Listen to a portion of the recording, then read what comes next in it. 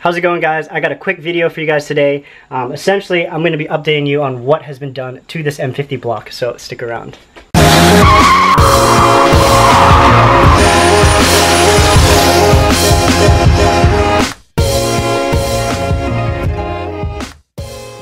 So before I talk about what's been done to the motor, I just want to say a quick thank you to Malden Machine of Malden, Massachusetts. At their shop, they gave me an amazing price for all the work that they did, and they gave me all the advice that I needed to know about my engine in order to make sure that, one, I'm getting the right parts, two, the parts are compatible for what machine work that I want done, and if I even need anything more than that.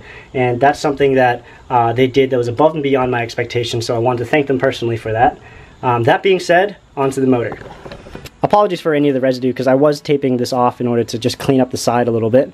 But essentially, at Malden Machine, they decked the entire block. And by decking, I mean that they resurfaced it, meaning they ground off no more than actually 0.02 of an inch from the top surface. They said the block was actually in really good condition.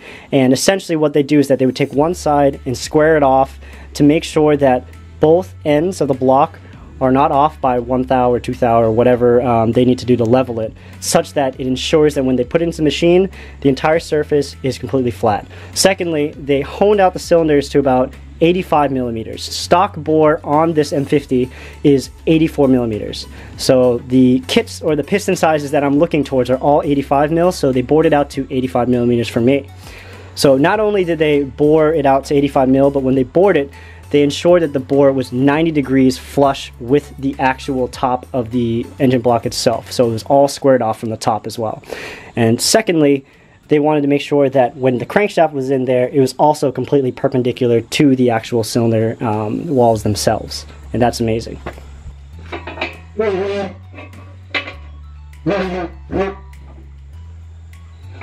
So the next thing that was done to this motor was the fact that it needed to be line bored, mainly because I just felt like if an engine with 170,000 miles on it, I'm going to take it out, take it apart, you might as well just do the line bore just to be safe. So what a line bore is essentially one big bore through all 7 of these main caps, such that when the crankshaft finally gets placed in with new bearings or correctly sized bearings, the crankshaft is perfectly centered in all of these main cap bearings, so that when it rotates, there's no sort of imbalance or nothing that could cause the crankshaft to rotate erratically. And the coolest thing about a line bore is, like, once the caps are all lined up again, you can't even feel it with your fingernail. You can't even feel that ridge, which is amazing, and that's what you want. And small differences like this in an engine make a huge difference in performance once everything is put back together and running. So a line bore is very essential. So the last thing I had them do was just pretty much replace all these water jacket seals on the side of the motor. Essentially, the way to clean the entire block out very thoroughly is that I would knock these out so that they can get access to the outside of the cooling jacket where the coolant flows inside the block itself. And then they can just replace them with new ones. They usually have the correct sizing right in-house, and they just press fit these in, and then you're good to go. Alright, so I have the receipt in front of me of all the work that I've done.